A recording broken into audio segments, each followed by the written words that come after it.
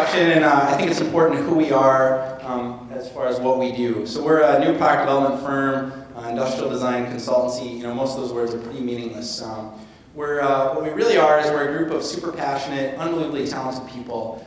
We're not myself, that's the rest of the team. And I'm just really fortunate to work with this group. And it's people who are busting at the seams, who just doing our daily job isn't enough. People want to do more. They have tons of energy. How do we focus that? What we really do, industrial design, is all about products. It's all about improving the quality of life. That's really why we do it. What we do is we do research to identify what are actual problems that people have so we can improve their lives. And then we do industrial design. We do creative problem solving to solve those problems.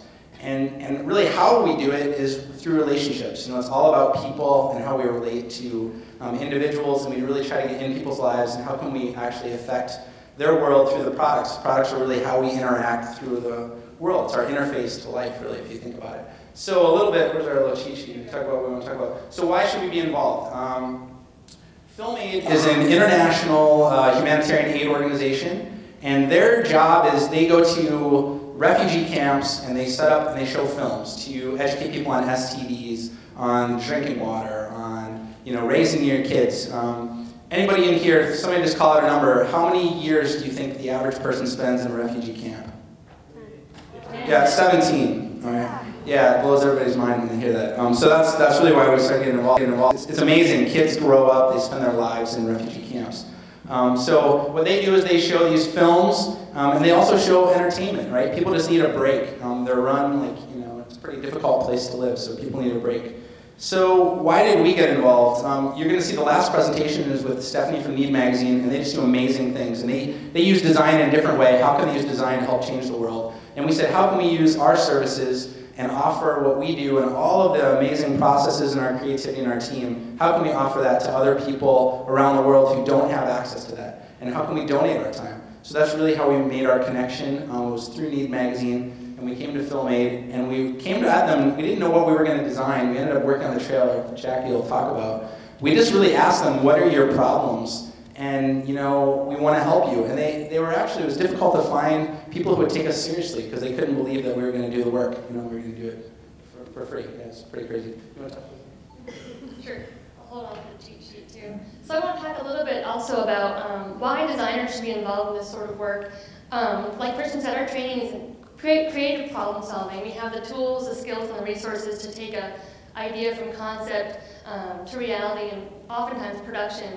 And we wanted to use that to move past MP3 players and a lot of things you can buy in the store, medical products, to help people who don't have access to considered design. And FilmAid is our first product for that. So what we had to do initially, we treated FilmAid just like any other client. However, we had to be a little bit more flexible with the schedule because billable work does need to happen as well. So the first question we had to ask is, what is a refugee camp? None of our staff have ever been to Africa. So our experience there is very limited, so we try to understand the situation as much as possible before we even try to understand what FilmAid does on a day-to-day basis. So once we understood what FilmAid does, the environment that FilmAid's in, we could start looking at the way that they worked. And we noticed that the environment that they work in is really hot, dusty. Right now they're in Kenya and Tanzania, and windy, so it caused a lot of problems with their equipment because they're putting all their equipment in the truck that you saw earlier, and they had to take it out into the environment, and it caused their equipment to break. So noticing problems such as that, we decided that keeping a lot of the equipment on the trailer would help solve the problem of equipment breaking, and also an idea of a trailer, they don't have to be dependent on a donated truck like that Mercedes truck. They can use it with any Land Rover that they do have access to in these refugee camps.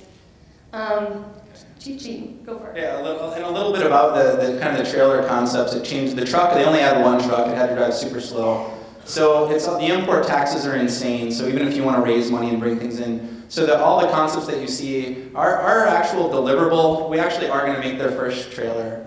But the actual deliverable is a set of plans that can be read in any language, kind of like a map, like your instructions from IKEA or something like that. So the point is that it can be constructed of any materials wherever it's made in the world, and that people can get involved locally and can even get involved in the rest.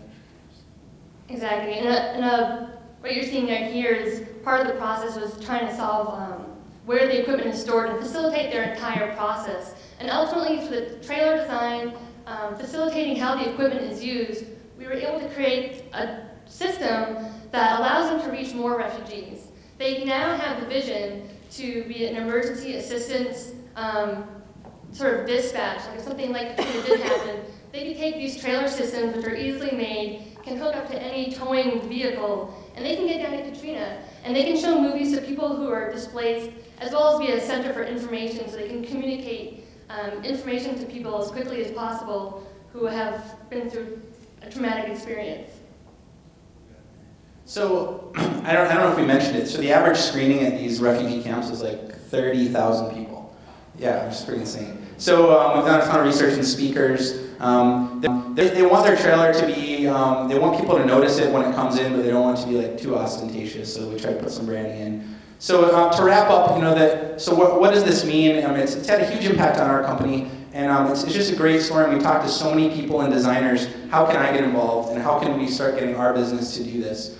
We have a plan moving forward. We're actually going to start, we're looking for partners right now, working with some additional design firms to work on 2 or 3 other smaller projects. And hopefully this ball could get rolling. It could be a larger organization in and of itself. So, and the important part, if you're wondering how you can get involved, you certainly can email either of us. It's Jacqui@Worrell.com or Christian@Worrell.com. And really what you need buy-off from top management. We've really found that to make it a serious project, the important part is talking with FilmAid. Tons of people offer their time and their services, and we're wrapping up. But it's really getting implemented. And what we're really trying to do is put the effort in to actually get that change beyond just an idea, where the rubber meets the road. Thank you very much.